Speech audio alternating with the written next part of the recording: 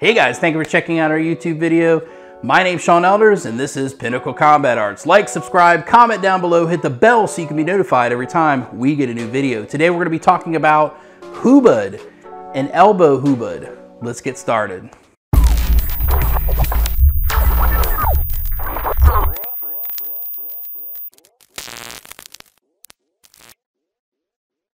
This is an add-on to all the stuff that other stuff we do. There's hundreds of these different ways to do hubud. I always kind of just want to show you about 3 different ones so you can add it into your repertoire, into your training. So you guys all know what regular hubud is, where we're just practicing passing the energy, okay? Then we have what we engage with this. I do what they call C cup. If I do it from this angle, I do a C cup. Now, he has a response he can do where he goes up underneath it and responds with his own C cup, just like that. See? Okay? And then when I go like this, I can go back into hubud, where this is left-handed hubud. Yep. Okay? And so we can engage, when I'm doing, instead of topping, I can C cup, and then he can do something from there. You see that? Okay? Yep. And if I want to, I can grab his other elbow and throw it into the game, and then he does this side. See that? And so we're going like this. Okay? And so what can happen is when he goes like this, then he can come in with that number 1, and then we go into hubud. This is the left side, the left side of hubud. But it's all the same. So when I come like this, then we go here, we go into the position. Okay, and then what we can do is we can add in, when he's got me like this, I can also come over the top and feed this, and he's gonna have to respond to that quickly and then be able to do it, you see? So if I go here, he can come around circle and we could do the circle game, okay? Yep, he can come across. I can go underneath too. That's the other one. We go back into hubud. I can go to this position, he circles, okay? I can go over go ahead and do it. I can go over the top and engage, re-engage, reapply, okay? Or I can go back into the hubud up high. Okay? So when I come here, he can come underneath and then engage it. See, I can come underneath. So we can go back and forth going underneath. See that? Yep, and I can go over the top. And go over the top. See, I can go like this. I can recheck, and then I can come on the other elbow, and you can do it on this side. Yep, see this, and I can come underneath. See that, and re-grab. Underneath, re-grab. Underneath, re-grab.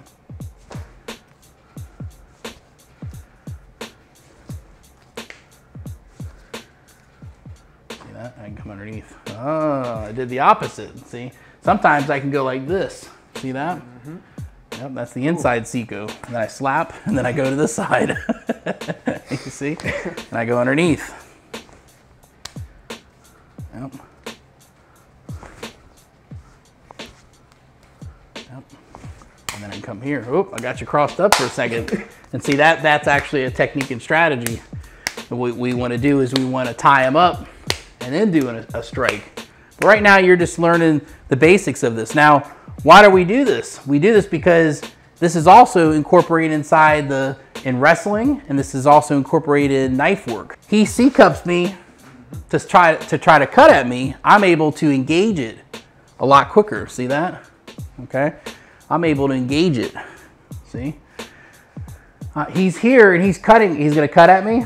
Boom. See that? And look, I just did with the knife work we did from the last video, okay? But the idea is that I'm able to engage this. See that? Now I'm here. And then he does the same thing. So do the same one. So he goes underneath, go underneath with this hand and grab my wrist. Yep. And then pull. Yep. And then he's got me. He's got in a good position here. Of course, I can do other things too. If he grabs, okay, I can go there and I can trap him up. Of course, you can't see it, but but my whole thing is that I'm trying to go here, to do this position, okay? But he's gonna go underneath, and then he has his own counter, okay? He does it to me, I come underneath like this, and then I have my own counter. See that? I could do it the other way. When he C-cups me, I can go like this, okay? Some people, they like to do it this way. This is what a lot of Filipino martial artists do. They don't use the thumb. See that? They go up like this, okay? In my opinion, I don't like it because it sets up the position where I can slap this and go right in for the kill. Same thing with the top. We can use, this one's better than the other one, but I could still do it. See that? Okay? I can still slap up and engage as long as I engage that. Sorry. See how I slap this up like this and slide in, and I can cut.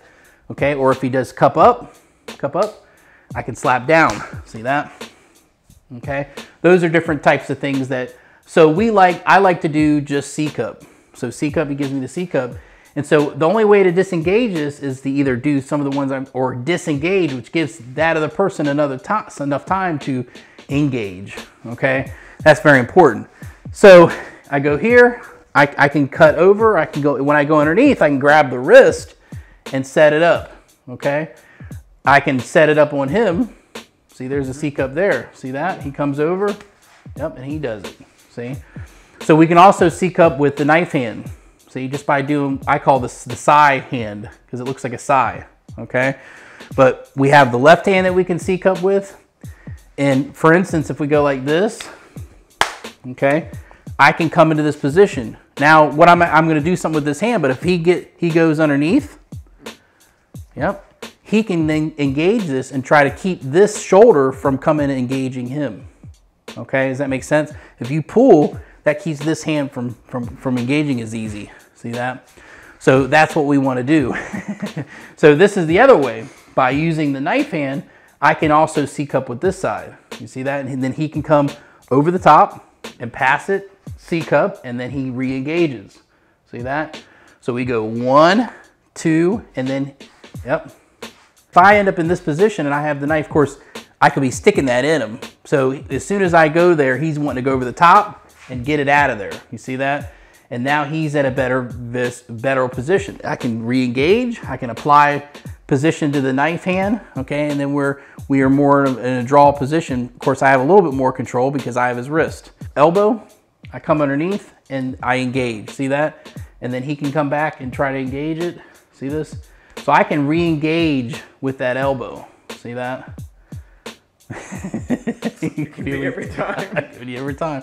Yep. So I can also come underneath and then I can engage on this side like this. Okay. He does it to him. He can practice it now. So he does the C-cup. Yep. And then I can try to go over the top, and sometimes see that even stab me just doing that. And then he can go, yep. Or I can come in like this. See, I can circle. Yep, and he's cutting me. See, every time he does that, he's cutting me. See that? Okay. So that's the idea. The idea is that we're learning how to respond when we get into elbow control. Elbow control is part of the aspects of wrestling and hubud. Okay. As I go to this position and he does something. Yep. And so how do I deal with, if he does this position, for instance, and he's trying to stab me, the best thing I can do is drop my body weight down and engage it, re-engage it just like that. See? So he does the technique like this, okay? The knife hand's not as dangerous, but I still can do different things to him. So I'm gonna go underneath, okay? And I'm gonna re-engage. When I reapply this, and it's the knife hand, he's gonna drop, yep, and then he goes in and deals with it. That's hubud, because what he's doing is he's passing. So if he does this and I go down, I'm passing this. See that? That's palasut, but it's hubud because we're tangling and untangling. Okay, hubud, higat hubud lubud, the full name of hubud. Higat hubud lubud is the key to understanding how to untangle from you getting tangled up when you're in a fight. Okay, so that's the aspects that I'm trying to teach today. Elbow, yep, and come underneath, go back, see this, and see I can go like this, I can grab, pull, and go to this side too, see that? Okay, I can come underneath and re-engage, come over top, re-engage, come underneath, re-engage, come over top, engage, circle, engage. I can sometimes circle inside, and what that does, that C-cups the inside of the bicep, which is another control position, but we're gonna go on the outside. We're gonna practice that one. Okay, going to the outside.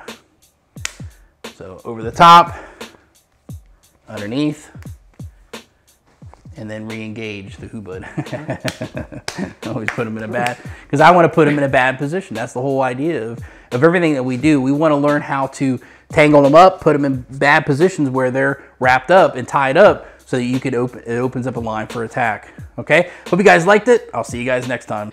Go to our website, pinnaclecombatarts.com. There you can find out more about what I do and the classes that I provide. Thank you guys so much for your support, and have a great day.